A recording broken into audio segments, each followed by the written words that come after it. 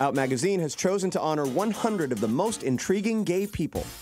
Will Wikle, host of Logo's Round Trip Ticket, made his TV debut on the reality show Big Brother. They're different short stories. It's like little vitamins of happiness. Oh, that's if you will. That's such a good way to put it. It's like a nice little blurb. Vitamins of happiness. So for you and your famous friends. You know, vitamins make me nauseous, though. Truthfully. Well, you should never take vitamins and then exercise. Oh, I don't exercise. That's just a tip. Like, she just basically flips the camera off.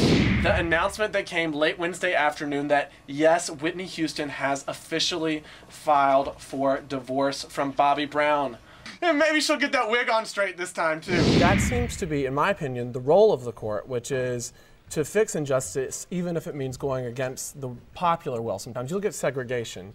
And Brown v. Board of Education. Right. Would you characterize the Supreme Court then as making an extreme activist decision? Broome is one of Australia's most remote towns where the red earth meets the majestic turquoise waters of the Indian Ocean. It's time to hit the BA nightlife. So the second stop on my night out, Club America. I'm in Buenos Aires, and I know you're expecting it. The tango. Augusto, are you ready to tango? Have you had a response from that specific community? You know, like married men who have since come out of the closet?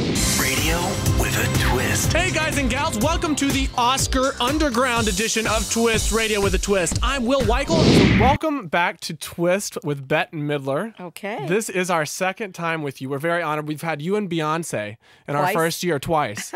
So I think you're quite the couple there. My God. And we're here talking about your holiday album, Cool Yule. Yeah. Which you just released, and I would love to go through every song, but I think we can't start without talking about the album cover and the outfit on the cover. Is it poinsettias on your head? No, well, it's supposed to be poinsettias. I'm from the South, and I've actually seen women wear hats like that to church. I want people to bring these, I want these hats to come back. Well, in my opinion, it's totally changing the notion of celebrity. Yes, it is. As we know, because everybody is so accessible, whether they're at the grocery store. Yeah. And I think it's harder for them to be taken seriously then. I think it is because, you know, because they're all in a mix. There's not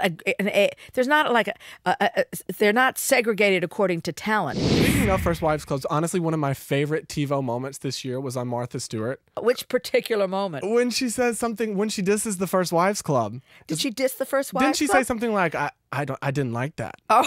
I mean, it was very weird and awkward. And I was like, Martha, did I say Martha? of all people.